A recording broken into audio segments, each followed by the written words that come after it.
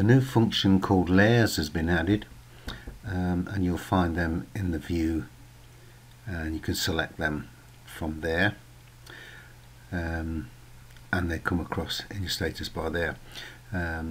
You can turn them off, and as I said, you can go to the view toolbar and turn them back on. As I say, now these work the same way as Shoemaker Pro layers.